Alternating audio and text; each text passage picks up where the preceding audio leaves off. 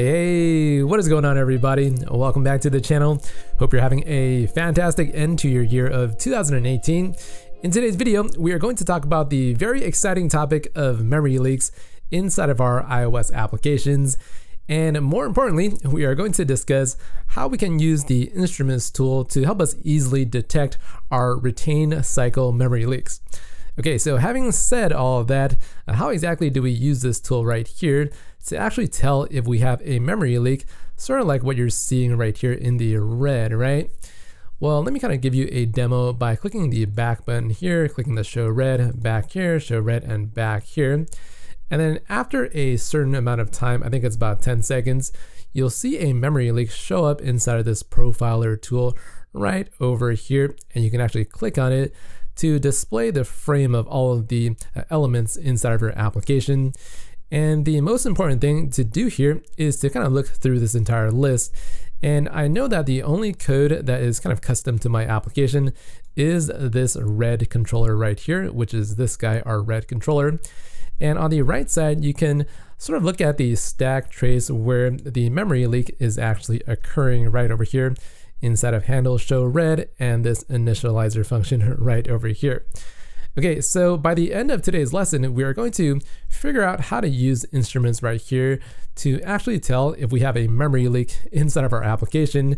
And then we're also going to discuss how exactly we break these retain cycle memory leaks inside of our apps. All right, so hopefully that sounds good. We are going to go ahead and create a demo application inside of Xcode right now, just to reproduce this effect here. So why don't I show you exactly how to create an exciting single view app like this inside of Xcode. And we'll just call this, let's see, retain cycle instruments, like so. Hit the next, save this somewhere inside of your computer, obviously. And here we go, we have our application loaded up. And the first thing I would like to do is to run this guy inside of the simulator, just so that we can see our beautiful, beautiful white screen. And here we go. Everything looks good. Here is our view controller right here. Let me close this just to get some extra space to work with. And the first thing you have to do before you actually talk about, how to detect retain cycles inside of instruments right over here. The first thing you have to realize is what exactly is a retain cycle and how do you produce it inside of your application? Well, let me show you how this works by creating a controller down here first.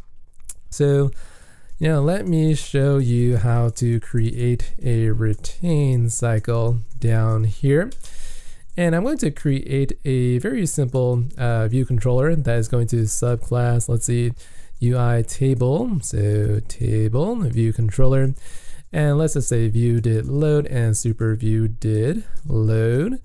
And we'll make the table view's background color equal to this red color right over here. All right, so pretty awesome stuff. And what I'm going to do is I'm going to rerun my application. You'll still see your white screen. And I would like to present some kind of navigation bar up here so that I can show this red controller, very similar to this application over here. So I need a nav bar currently inside of my application. One of the easiest ways of doing this is to go inside of your app delegate. Inside of this did finish launching with options, we are going to set up window equals UI navigation controller with the root view controller of our template controller called view controller, like so. Now all this is going to do is to help you create a application with the root view controller of nav controller, like so. And it provides your app with a nav bar at the very top there. So let's kind of see it in action. And here we go. We have our nav bar. And the thing I would like to do inside of my nav bar is to put a button on the top right corner. So this is pretty easy. Just type navigation item dot right bar item equals UI bar button item. And just make a very simple title of show red. This guy, the style will be plain. The target is self and the selector is going to be called handle show red controller. All right, so we're going to see this later on show up inside of this screen over here whenever we detect our memory leak, but nothing's happening right now. This is pretty standard code. We are going to define our function right there. And the last thing we need to do is to actually push this red controller onto the navigation controller stack. So that's rather easy if you've done this before. And we're going to create our red controller, animation to true, and we're just going to push it on top of the nav controller. And it's going to slide from the right to the left like so. So right to left. And you also get access to the back button right here that allows you to show your original controller. Okay, so that's pretty good. That's the initial setup for our view controller and a red controller. And what I'd like to do now is to show you how you can create a retain cycle somewhere inside of this red controller over here. And the easiest way to detect whether or not you have a retain cycle is to make sure you override this dinit function and just simply type in something like print in OS reclaiming red controller, like so. So red controller and memory for red controller. So whenever this print statement is being printed out down below, it means that you don't have a retain cycle. So in other words, when you hit the show red and you hit the back here, this print statement is being printed out, right? So OS reclaiming memory for a red controller, and everything is behaving exactly how it's supposed to behave.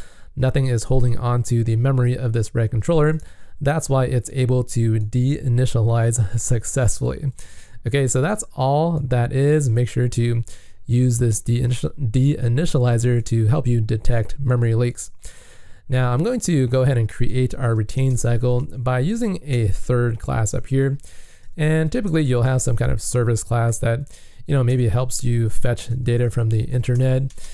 And one way to create a retain cycle is to create a variable right here. And let's say our variable is called red controller, and let it be of type red controller, and also make it optional like so. And what you can do is inside of your red controller, this class right here, let's say we create an instance of the service class using service equals service like so. And then finally on our service right here, we're going to set this red controller variable up to be self, and we're going to run this application again. You'll see that every time I dismiss this red controller right over here using the back button, the print statement down here, it's supposed to print out OS reclaiming memory for red controller, but you don't see anything down in the console below, right? And so that means that there's actually a retain cycle, and inside of this little back button right here, every time it's trying to reclaim the memory for a red controller, it's not able to do so because service is holding onto a reference to that red controller. Okay, so hopefully that makes sense. Let me help you kind of easier understand that by drawing a diagram here with this little tool. So let's say I have two objects, right? One over here and one over here. And let's say this is the red controller, this is the service. Well, red controller actually holds a reference to the service over here. And then the service also holds a reference to red controller. And as you can see, there is a cycle of references, and that's kind of why we call it a retain cycle. Both of these objects are retaining a reference to each other, right? So hopefully this diagram helps. I really like using this tool. Let me kind of get rid of it like that and that. And let's move this guy out of the way. And so the question that you might be having now is, how exactly do I get rid of this retain cycle, right? Well, you can simply declare this guy as a weak var red controller.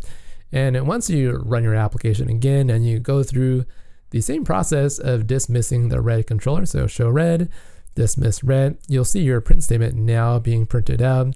And the reason why this works is because by default, all of your variables are strong references, which means that it's going to bump up the retain counter for the red controller. And when it tries to deallocate the red controller later on this dismiss right here, if it's a strong reference, then the retain counter is going to be bumped up by 1.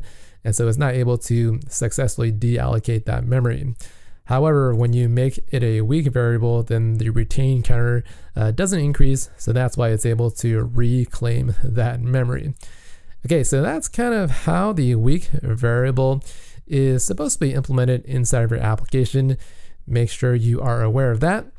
And now, why don't we get to the interesting part of running the instruments tool right here to actually help you detect your retain cycle memory leaks. And this is actually pretty easy once you get the hang of using this tool. All you have to do is to go inside of your Xcode application right here. So I removed the week, and now our retain cycle is back. Let me just prove that to you again. By running our code, I'm not going to see this print statement here, so show red, and back we don't see the print statement down below, hence our retain cycle. And if you want to use instruments to help you detect that, you want to hit a product inside of Xcode and profile. And once you hit the profile, you are going to get instruments to hopefully pop up right here. And you know, down below you have a lot of different options to actually pick from. The one that you're probably going to use the most is, I believe, allocation and leaks. So we're going to double click on leaks here. And now that you have this tool up, you want to hit the recorder, the start mode recording button over on the top left corner. We're going to hit that. It's going to launch the application. And right at the beginning, you're not really doing anything, so the application is just going to be fine. You see these green check marks, right? And let's just wait for another green check mark just to confirm that our application is doing all right. We'll either get a gray or a green there. And so everything's okay. Let's make sure to produce the retain cycle a couple of times here. So there's about 3 or 4 retain cycles. And after a brief moment in time, you'll see this red 6 new leaks show up just like that. I believe we have 1 memory leak for the service and 1 memory leak for the red controller. And because we did that 3 times, we have 6 new leaks. Okay, so that sounds good. If you click on this guy right here, I noticed that sometimes you don't get the stack trace to appear. So that's a little unfortunate. But basically the stack trace will, sometimes show you exactly what to look for on the right side. So that looks a little bit strange. So I guess I'll use this as the demonstration. On the right side right here, you can kind of see handle show red is what is causing our memory leak to appear. So if you can get this to show up, this stack trace on the right side is really, really helpful. Let me try to see if I can reproduce the stack trace right here. Once you hit the stop button, for whatever reason, the stack trace is now showing up all the way on the right side. So you see we have show red controller, and we have the initialization or the allocation of that red controller. So if you're not familiar with what a stack trace is, it's basically all of the different levels of functions you're calling within your application to produce the actual effect inside of your app. You can kind of think of it that way. And that's kind of how you use instruments right over here. So pretty cool stuff. Hopefully you found this helpful. Alrighty everybody, that's gonna wrap it up for today's lesson on the fabulous technique of detecting memory leaks using the Instruments Profile tool. If you enjoyed today's video, make sure to leave a thumbs up and also consider subscribing to the channel. If you want to learn more about Swift development in general, make sure to check out the couple of courses in the description below. Hope you guys enjoyed the rest of your year of 2018, and also hope you guys enjoyed the beginning of the new year of 2019. That's gonna be it for me. I will see you in the new year. Bye bye guys.